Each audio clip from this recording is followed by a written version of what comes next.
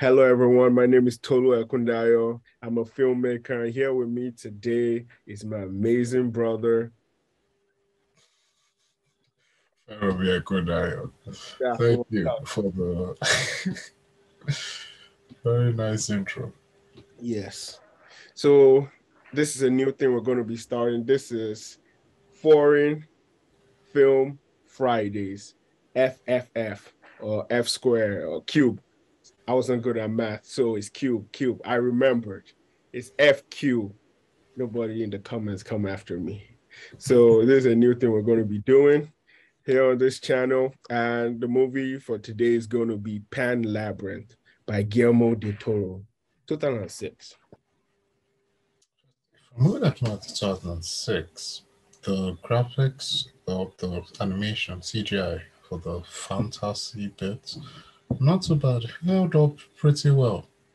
To me, my biggest surprise was that I would never think in a million years a war film and fantasy could be put together as one. That's just insane in my own part of Guillermo del Toro with all the creepy stuff. I thought it was like a kid's movie.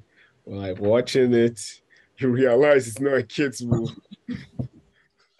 Originally, when it did come out in 2006, we do remember seeing the posters, right?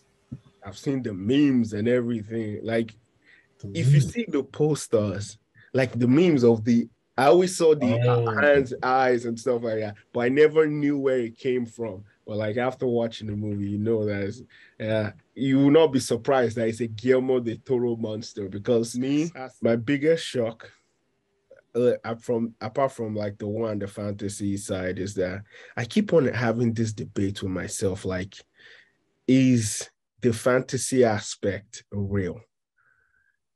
That's what I want to know, because to me, I don't feel like the fantasy aspect of the movie is real. What do you you know, think? you know what? I believe it's not real. With the ending we got, I believe it isn't real. And Del Toro shouldn't have been. She dies.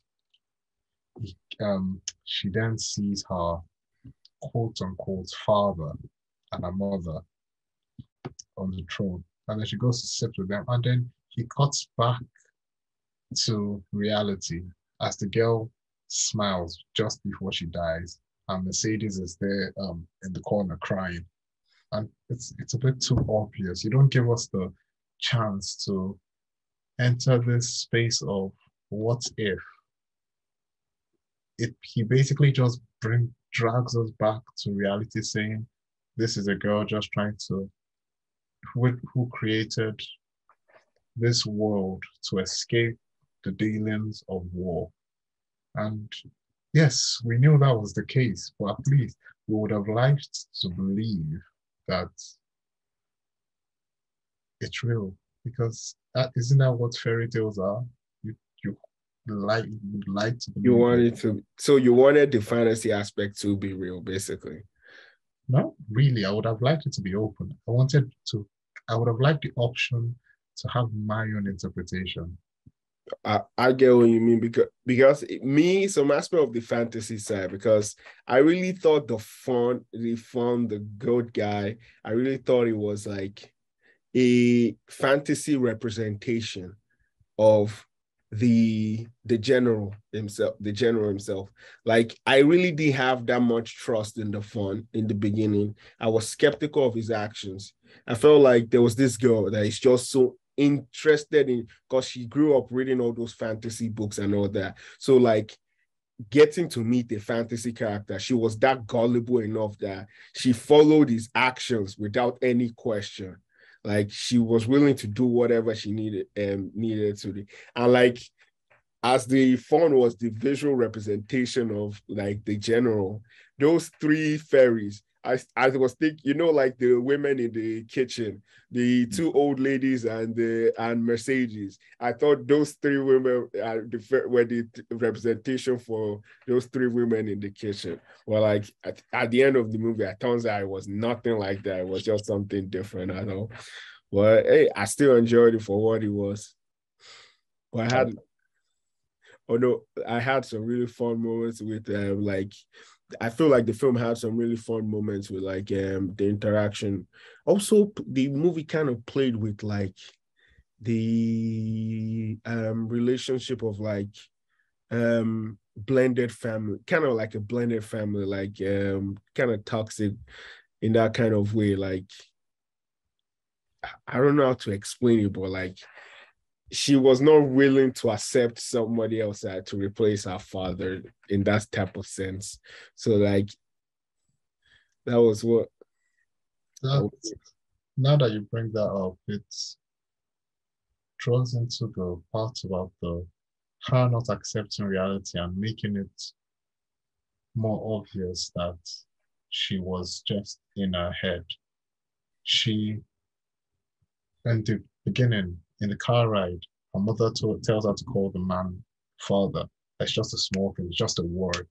Yes, She doesn't accept, which shows that she would rather play by her own rules. She wants to do what she wants to do. That exactly. shows again when she goes to shake him. She's 10 years old, I think. Yeah, she's 10. She's She 10. knows proper etiquette. You don't shake with your left hand, and you're meeting a military man. People, like some people probably comment that, oh, she's a child. No, you're 10 years old. This is common knowledge. And you now that you mentioned that, the fact that she never even called him father, it was always the mother called him father. Anytime she called out to him, she called him general. Basically, she never called him father, even though the mother was told her that, oh, this is your father, or like, oh, go and meet your father or something like that. She never addresses him as father. So that acceptance, she never really. I feel like she idolized her father, and in that sense, I really wanted us to get more to know about his father because we knew nothing. The only thing, little detail we knew was like he was a tailor. And the other side is that from the Fawn's perspective, which is also from my own imagination, in my interpretation, like from the Fawn's perspective, she said that your father is the king of the underworld, something like that. So like we never really got anything about the father. Which father did you want to get more information of? The king of the underworld or the tailor? That's the thing. Are they not the same person? Because that I just mentioned those people, like the king of the underworld. This might be my anime mindset coming to play. The king of the underworld left the underworld, came to the human world, and decided to become a tailor and blend with humans. But as he was blending, he met a pretty young woman and decided that, okay, he wants to stay on Earth. And he died in his mortal earthly form or something like that. So that was the way I interpreted the whole interaction between that sense. Let me break your heart a bit. There was Oh, supposed to God be damn it.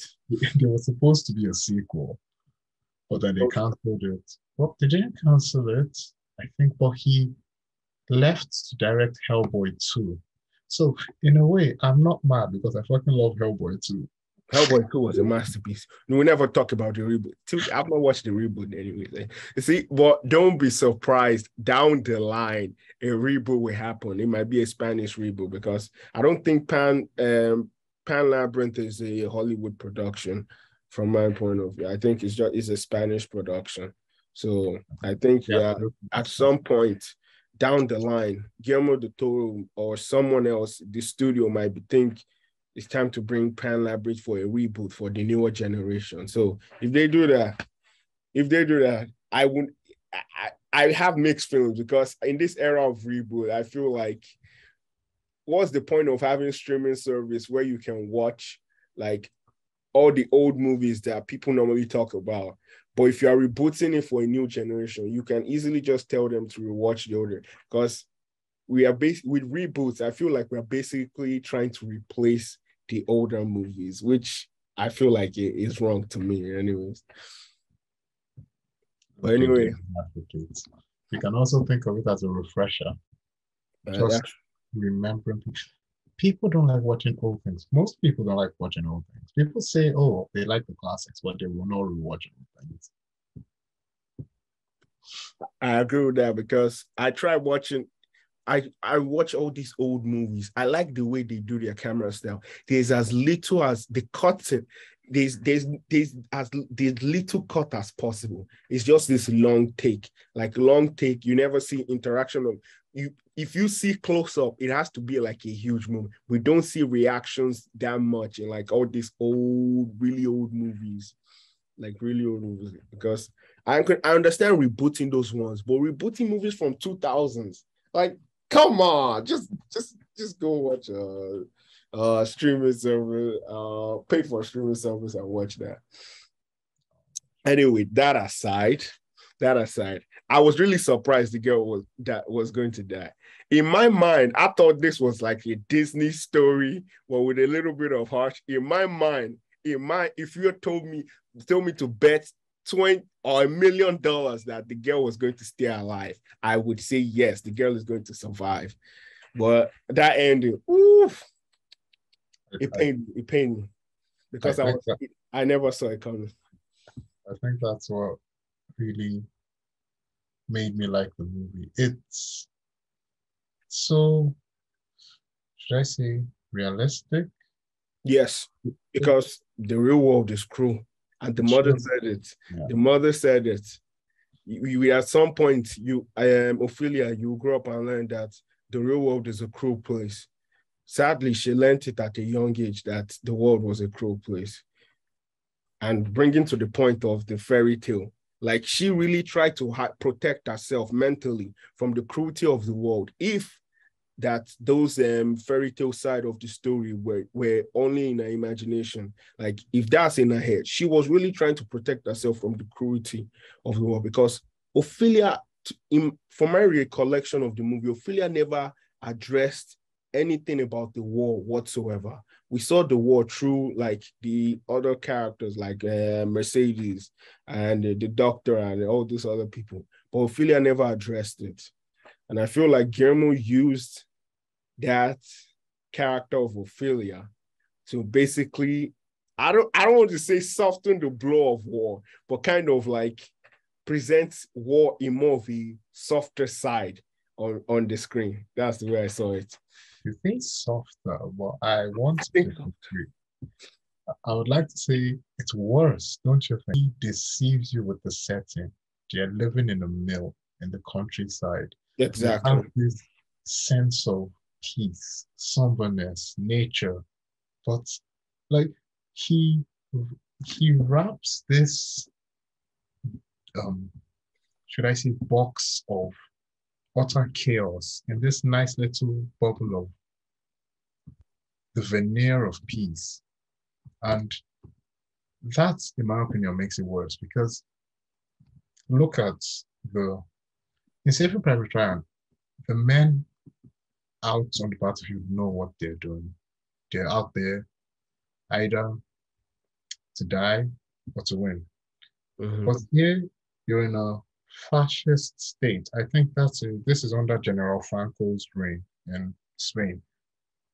So the people, like when they got the ration tickets, one ration per family. Yeah, I remember that ticket. They're in a state where this is their life. The military controls their feeding. It's grim. You have the guerrilla fighters trying to fight for some sort of freedom. The man is not even, this is a remote part of Spain, a subdued part. It's not even an important part of Spain, but these people are trying to fight for what they believe in. But the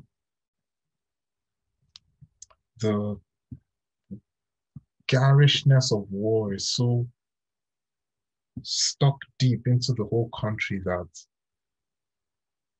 even in this rural countryside, you still feel the impacts of the warscape. That's why we get Ophelia's mind. Like, in my opinion, Ophelia is not, she's not a nice child. I don't know if she was a sweetheart to me. I adore little segue here. I don't know if this translates well to English or if it's different in the Spanish translation. But when Ophelia meets Mercedes in the beginning, she tells Mercedes, my mother is sick with the baby. How do you describe your junior brother like that? She is sick with the baby. Why? Like, also, the grapes, eating the grapes.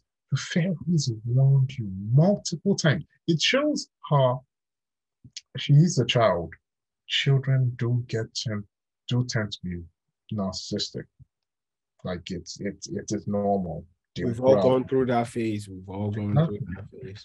But it shows it's why, like, let's be honest, you would not love every aspect of a child. You will understand why a child does things, but you you will not, unless you are lying to yourself, you will not say you love every aspect of what a child will do.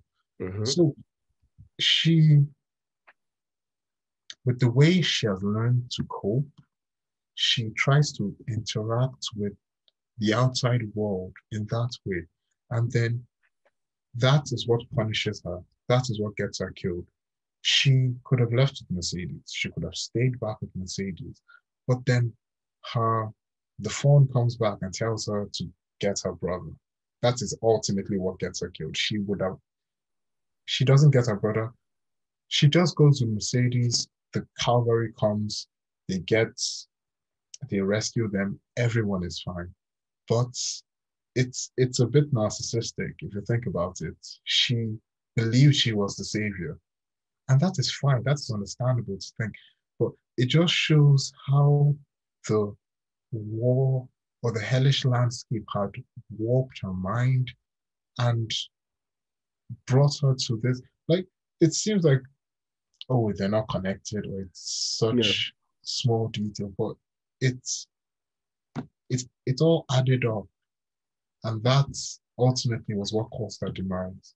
Adding to that, because I remember, like the general said that told the mother that the books you're giving her are like are going to basically something about it's harming her in some way. Like you've grew like fairy tale stories in some way, maybe like in some weird way, Guillermo Del Toro is saying fairy tale stories have like deceive people like they're the main character of the story, like they're the hero of the story. And Ophelia thought she was the hero of the story. And to me, I just remember what you said when you mentioned when she met Mercedes in the beginning. Like when she told Mercedes about the phone, Mercedes said that when I was young, our parents told her that to be wary of the phone.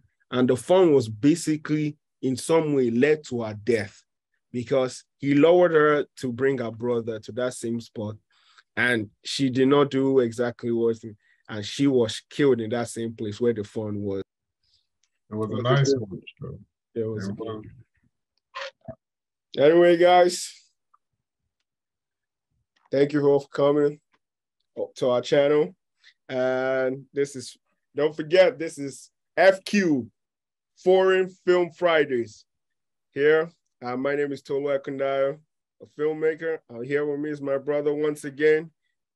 Stay tuned for the next episode coming out each Friday. Have a nice one. And don't forget to like and subscribe. Have a good day, guys. Bless.